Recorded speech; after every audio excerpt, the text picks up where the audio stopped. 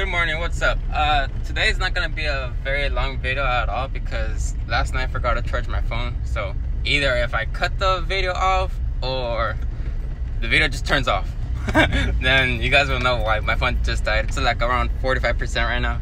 I forgot to charge it. Yeah. But yeah, anyway, today I'm gonna show you guys something pretty funny. Over there in the factory, they sent us a video of how to properly put stickers on watermelon. And mind you, this girl that we've been having put stickers on our watermelons, our honeydews, and that stuff, like, she has like a roughly like around 7 or 8 years of experience doing it, and it's not hard at all, but it is very fast paced. And they sent us a video, and they told us this is how you're supposed to do it. And mind you, again, she's been doing it for 7 to 8 years.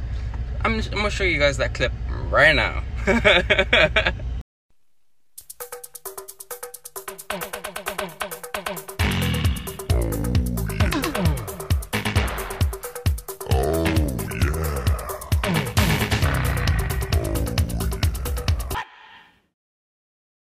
What the f? Ain't nobody got time for that.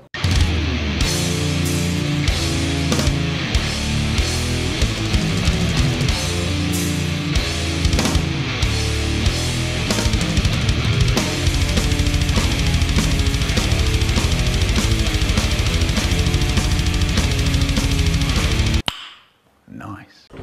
But yeah, there's two perspectives in this point right here. The first perspective is the one from the factory. They think that just because they want the sticker on there correctly, that every single one is gonna be there on correctly. They have to think about the vibration of each time that we had a bounce going into like moving the trailer from the field to the spot where the truck driver is gonna go pick it up. They had to put that in perspective as well, that when the truck driver is on the way to the factory, there's a lot of winds inside those boxes. So with a little bit of wind, and if those stickers are loose, it'll just fly off easily. And another thing is, we try to do our best job on putting the stickers correctly, but honestly, it's just pretty impossible. As you guys saw, she wasn't fast paced all the time, and for us to just correctly just stay there for a good while until it heats up and sticks on correctly to the watermelon, I don't think they're gonna like doing that. So yeah, but anyway, yeah, my arm is starting to give up on me. Because I think I've been lifting a lot of things heavy today, so I've broken this arm twice already, and yeah, it doesn't feel so good right now. So I just told the supervisor, Doña Grumpy, to just excuse me for a bit while I get a little bit more senses back to my arm, so I'm not pushing it to the limit anymore. But yeah, that's what comes with the price of just having broken your arm twice in the past. And I've broken my arm twice already, and they told me if I break it one more time, I'm gonna need some surgery on them. They're gonna put some plates on me and some nails. So yeah, I don't want to do that because each time I go to the airport, they're gonna be like, "What's this boy carrying?" No, but yeah. So right now, I took the corner boards to the crew because they needed some. Got a little owie. These are corner boards. We put them on the side of the pallets. Corner boards. They help us strap down the pallet so when it's in transport, it's not moving around. And yeah. Now, I'm gonna show you guys a little bit of how to drive with a fully loaded trailer on when you're turning. It's more of a wide angle turn than just going straight away. So You give it a little bit of a curve, and then you go into wherever you're trying to go. I'll set everything up, and so you guys can see properly. Now, before I do that, this right here are beehives. I don't like being next to them. I remember last year, I was just right here chilling, talking to my dad, and next thing you know, one of these suckers came up to me and boom, right on my forehead. Left me a big old dot for like a couple hours. Then it went away. But yeah, that was pretty embarrassing walking around with that.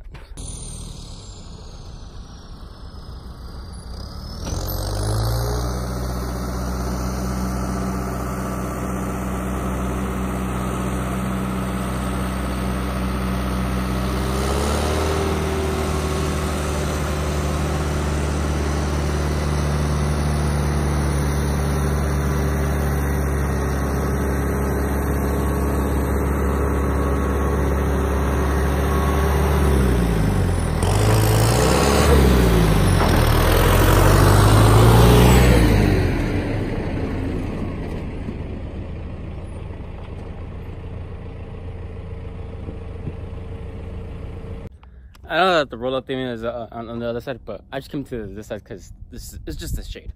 All right. Anyway, these are quarter boards. We tie them up with these white things, and they're called straps. And we tie them up, and they're supposed to hold the trailer the pallet in place. So when the trailer moves back and forth, side to side like that, it goes back to its normal position, straight up. Now I'm gonna show you guys how fast I do it in real time, not a time lapse this time.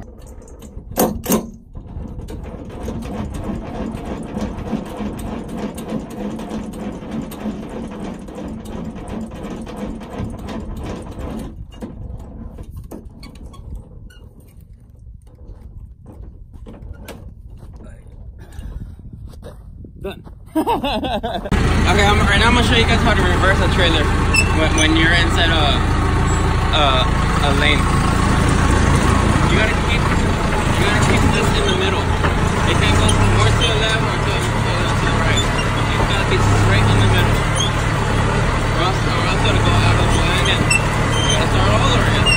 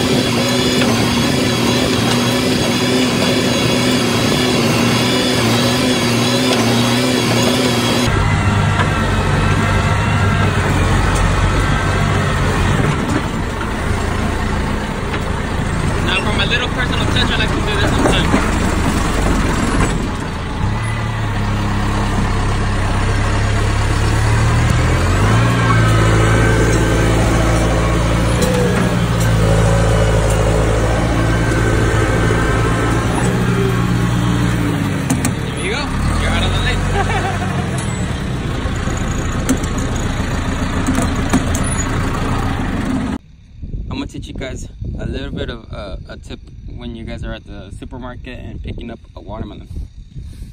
A lot of people, when I go to a supermarket and I see people doing this to a watermelon, I just laugh. Like if there was some bongos or something. But yeah, anyway, they don't make different. They don't, just because it sounds more hollow doesn't mean it's right. No, I'm gonna show you guys what's the difference. This one is more green, a darker green. It still has a little bit left to go. This one is already ready to pick. The way you could tell is that it's a little bit less of darker green. So when you're at the supermarket and wanting to pick a ripe watermelon, or you want to pick a watermelon that it'll be good in a couple of days, just because if you're waiting for a party on the weekend, I would suggest get it this. But if you want to eat it right away, start looking for a watermelon that is a little bit more towards kind of like a pistachio color, not too green, not too white. That's what you're really looking for. I'm gonna cut them open so you guys can see what's the difference. Yes, I know that they're different sizes, but hey, I tried looking for more, but I couldn't find anything. But anyway, yeah, you can cut them up. See, look at the difference. It's a lot more green. It'll be done in 3 days or so. This would have been good in 3 days. This is already ready to eat. Yeah, you could leave it for a day or so, but it's up to you if you like eating watermelon that's just like this.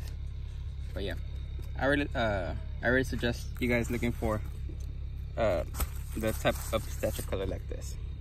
It's really good, and you'll get what your money is worth. Just a little tip: take it or leave it. you guys have a choice. But yeah, I'm home now. Told you guys that was gonna be a little short video today, but you guys probably didn't believe it, since I always say it's gonna be a short little video. It turned out to be like a 24-minute video. It turned out to be like a 15, but today's gonna be pretty short. I know that for sure.